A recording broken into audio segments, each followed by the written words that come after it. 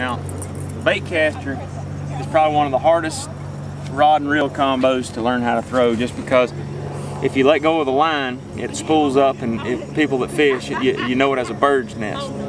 So what I've done is come up with a way like, how old are you, Maddox? 4 years old. Most people are, you know, in their 20s and 30s or 40s or even older, and they still don't know how to throw one of these yet.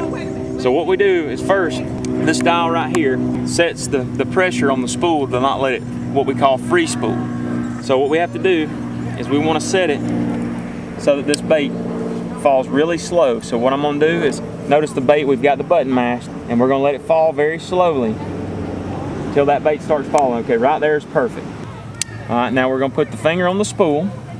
All right, and what I'm going to tell Maddox to do is I'm going to get him to push against my thumb, because when we throw out and right as the bait goes to hit the water, we need to put our thumb back on the spool to keep it from free spinning.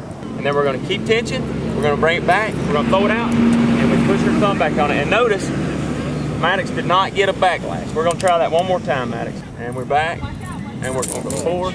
All right, thumb back on it, Maddox. Good job. All right, now reel it in for me. All right, I'm going to let you do this all by yourself. I'm not even going to do it. All right, what I want you to do is mash the button.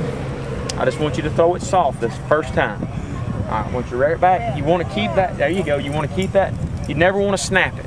That snapping it is what gets that backlash in here. So you keep that tension, and then just fire it out there. And then right before it hits, I want you to put your finger back on the spool, okay? All right. Rear it back and let her go. All right, finger back on the spool. You now know how to throw a bait. Wow. That's so cool. How long did that take us? About 3 minutes, 5 minutes? Here at Urban City Anglers, I mean, that's what we're here for, is to take the kids, and it's not necessarily that we're, you know, something special, but it's taking the knowledge that we have and sharing it with somebody that wants to learn.